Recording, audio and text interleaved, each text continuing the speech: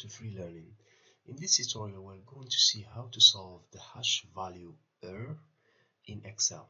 So the hash value error means that we have a problem with the values that are used to calculate this formula, for example.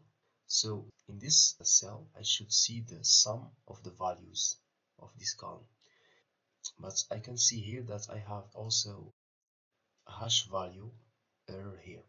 So this means that also the values used to calculate this cell are also not correct.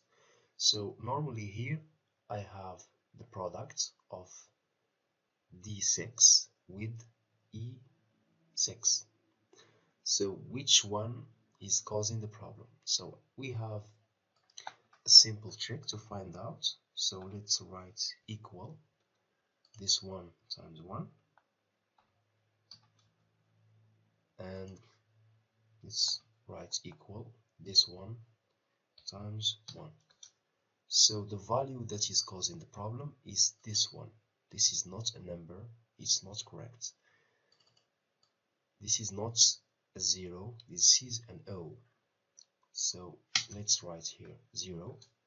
Now we can see that we don't have anymore the hash value error here, and because of that also the problem is solved also here. And also we have another problem that was not very clear, which is the sum here. When this was incorrect, you can see that the sum here was also incorrect. So by finding the error in this cell, we resolved 3 problems. We resolved the hash value here, the hash value here, and the sum of the column here.